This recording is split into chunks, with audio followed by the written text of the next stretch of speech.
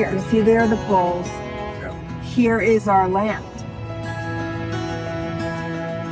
Well, we're at a little slice of heaven right here in the American West. We're in Birch Creek Valley, Idaho.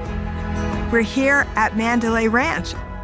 We own 4 grazing allotments. They total 70,000 acres. We're working here to build something that I have waited my whole life to do. I am the only person in America to ever receive a permit from the Forest Service for wild horses.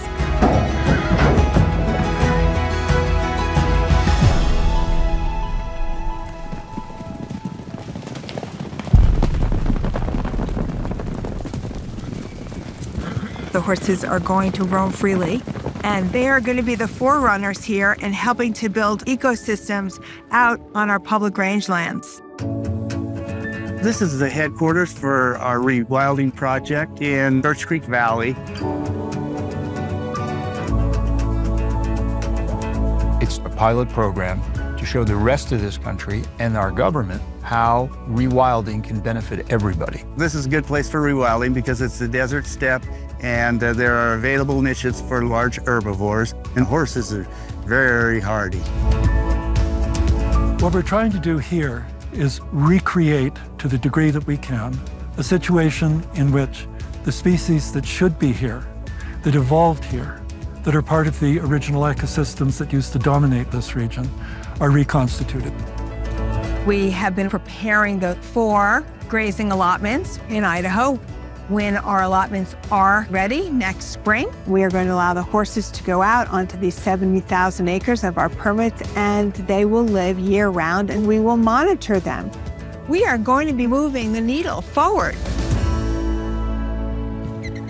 Oh, do you hear them? Yep. Do you hear the little prairie dogs? We are in North Dakota at the Silbernagle Ranch. We are with our students from the Cornell University Brooks Policy School. They are here to learn all about the value of rewilding and the ecology around all of our work. Paul's model here is on his private land. And what makes this so important is that he uses the horses to help him maintain his lands in a healthy way. And he is a successful farmer. I'm supporting as many animals as anybody else is per acre, but I'm not letting the land deteriorate or go backward. We're trying to get it to go forward. Paul is a mentor to me. The work that he does and the way he does it is something that I hope to mimic. The horse originally comes from the United States. And actually, the grasslands you see here, you could say they remember the horse as the species that generates this habitat, this ecosystem. Horses are a keystone species. Horses eat the grass to the top third. The grass grows, the biodiversity grows. They're hindgut fermenters, and they move seeds differently on the landscape. And so the pollinators and the insects and the small mammals are going to benefit. Soil microorganisms that have all the hard jobs in these ecosystems. By virtue of bringing them back, they're going to be able to support plant life that has disappeared from this region. This is the controlling valley of the corridor in between Yellowstone National Park and the Central Idaho Wilderness. To the degree that we can reconstitute it, our ambition is to create a corridor for wildlife. Our expectation is that over a period of years, we're going to recreate the conditions that used to exist. There's fences currently on that land from 50, 60, 100 years ago. We're going to take those fences down, and it's the first time in over a century that these animals can go where they're supposed to go. But there's a problem. Wild horses that are free on the rangelands are managed by the Bureau of Land Management. Bureau of Land Management is managing them by making them extinct. Gather plans, roundup plans, have been the way they've managed horses for 50 years. That's not management. The government is rounding up 19,000 horses this summer and this fall. There are 80,000 at least in holding. It's $120 million of federal tax money. Management of a wild species is water, grass, it's habitat preservation, it's genetic preservation, how the animal uses the range.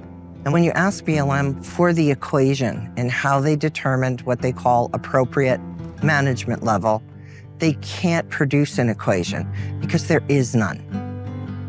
From range to courtroom, we've won some great precedents. We've just opened the door through the courts to begin actual management of our wild horses on the range. We're trying to filter policy into the Bureau of Land Management's management of public rangelands. We are very excited about the fact that this project will be the blueprint for the government, and we are able to get the science and the data to show them the value of wild horses on the public range and how all these animals work together. If we ever start thinking everything's good enough, we failed. It's your future, and my grandkids, and their kids. I want to know I did the right thing. We at Rewilding America Now know how complicated and difficult the wild horse crisis has been. But environmental rewilding is the solution.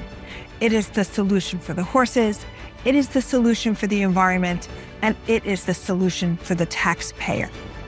All we need now is to work together to create proper policies that value horses, humans, and habitat.